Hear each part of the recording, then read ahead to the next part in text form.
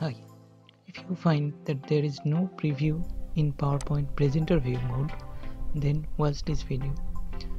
I have started on PowerPoint and in presenter view, and it's not showing anything of my slide.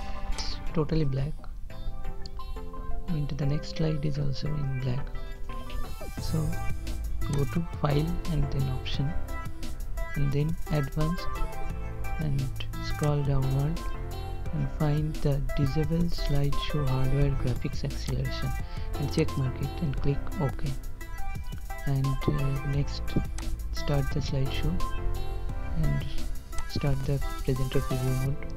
And now it's showing the current slide and the next slide, and it will show the notes here in right hand side. And another thing you can do is in slideshow menu, check mark the use presenter view, and it will automatically start the presenter view mode for you. Thank you. If you have not subscribed to our channel, hit the subscribe button.